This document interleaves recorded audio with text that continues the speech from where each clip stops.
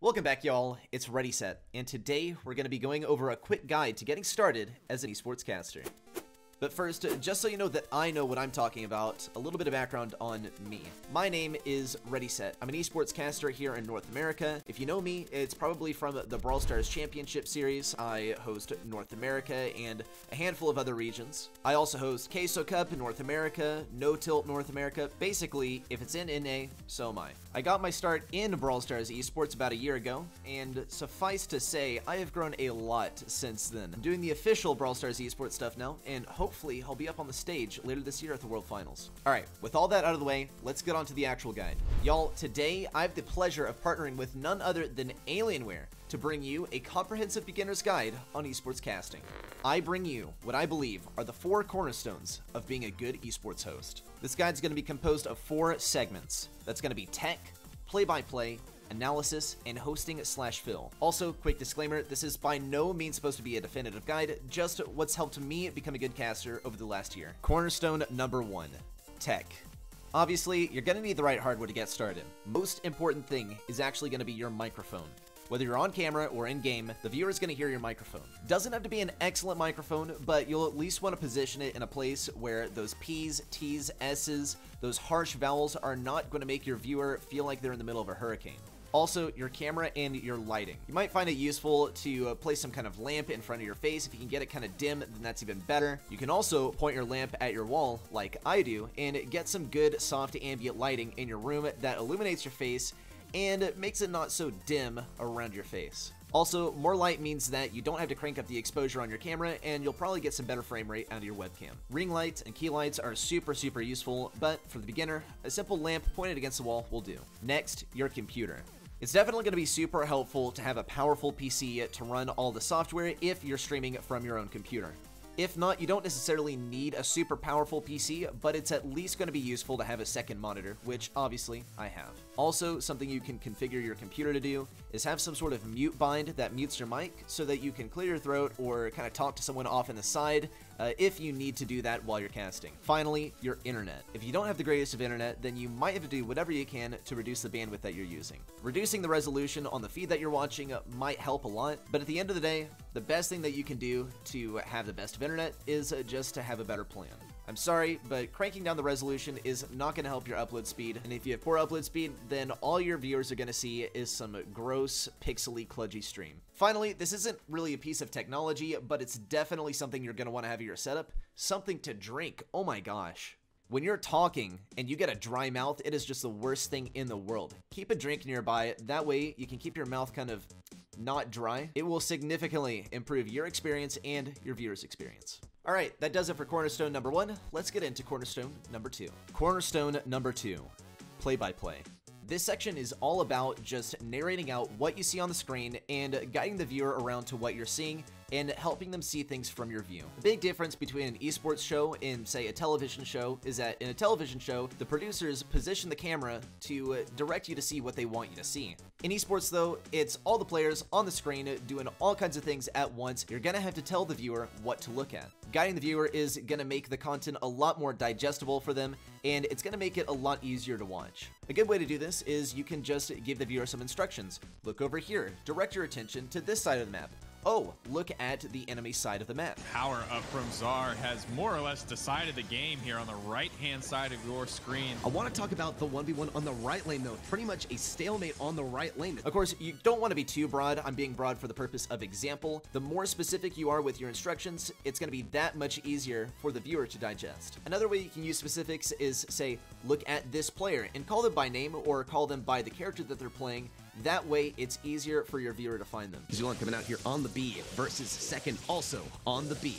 Another thing you want to do is don't jump around too much. If you mention something new that's happening on the screen, your viewer is of course going to have to look for that thing that you're talking about, and the further away it is from the previous thing you were talking about, the longer it's going to take for them to find it, and that could lead to some confusion if you're jumping around long distances and very often. Right, another important element of play-by-play is providing context. By context, I mean set the scene. We talked about how in a TV show, producers will position the camera so they can focus on certain things that they want the viewer to watch. For you as a caster, providing context means creating the setting for the player. This is going to be all about the state of the game that's going on. This could be things like, What's a score? What are the bans? What's the format of the game? Is it a best of 3? Are there 2 bans? Things like that. Things that the viewer is going to be asking that you want to answer before they can ask it. And take a look at our format for today. It's going to be a top 8 single elimination bracket.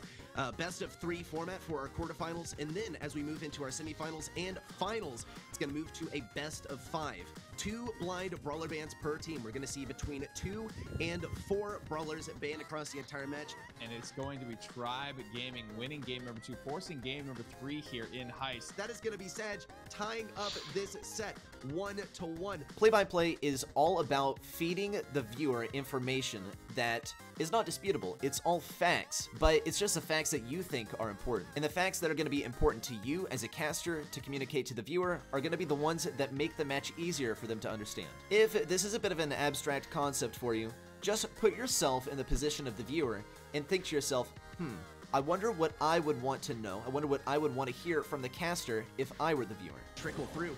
IX, they're counting down to the 20-second mark, and here comes the speed. Tribe Gaming knows it's drive time. Let's get in there.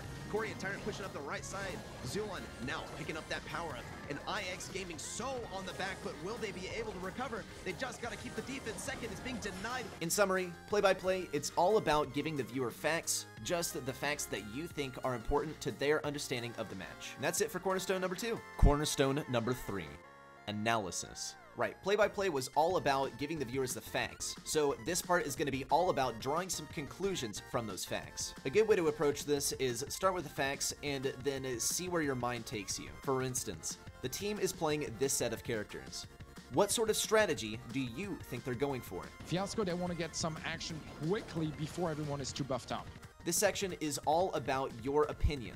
Team A is going to have a huge leg up on Team B since this character on Team A counters a character on Team B. Right, so you see, we're starting with the facts and then we're just stating our opinion on it. Another element of analysis is put yourself in the player's shoes and try and think about what they're thinking or feeling. I wonder what IX has in their back pocket. I don't think they were necessarily preparing for, like such a tough quarterfinals match. Are they thinking about shifting their strategy? Are they thinking about the objective? Or are they thinking about getting a kill? Or are they thinking about playing for a control? He's going for the control. He's just shooting those projectiles onto the objective and assisting his teammates. If you know details about a specific player, you can draw some conclusions from that. This player is really comfortable on this character. So I think that since this match is getting pretty close, they're gonna shift towards a character that they're more comfortable on. Another strategy for analysis is try and put forth your predictions for what's gonna happen. Really, we're talking about the near future here. So you could say, when so-and-so gets their ultimate or super, it'll be a huge game changer. We can also take a look at an example where play-by-play meets analysis. Player A is going for a kill, or player A is going for an objective. The fact is that they're walking towards the objective, or they are attacking an enemy and trying to get a kill. So Ben, laying down the control, picking up the kill, now turning his attention over to the right hot zone, looking to get more control and more damage. The analysis is that they're going for the kill or they're going for the objective. Right, you're trying to put yourself in your players' heads and talk about what they're thinking about. I hope that makes sense. But with that, that does it for Cornerstone number 3. Cornerstone number 4, hosting and fill.